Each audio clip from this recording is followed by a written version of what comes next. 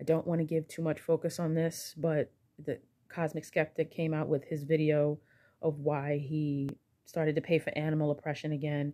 And the only reason why I'm talking about this is because of the influence he has and because of how many people are now, they're probably confused. They probably have no clue what's going on. And people are upset. People are mad. People feel sorry for him. And it's just like when you have that much influence, animal rights activists, we need to kind of come in and scoop it all up and kind of fix it all.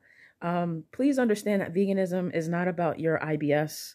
It's not about whether or not you're in a field and can't find a bathroom, whether or not you're at a speech and can't find a bathroom, because that's what it seems like it means to him, because he has this IBS issue.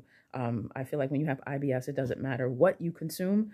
But it's just, he's just really, really, really just destroying what the word vegan means, what veganism is about. He talks about welfare a lot. He talks about factory oppression a lot.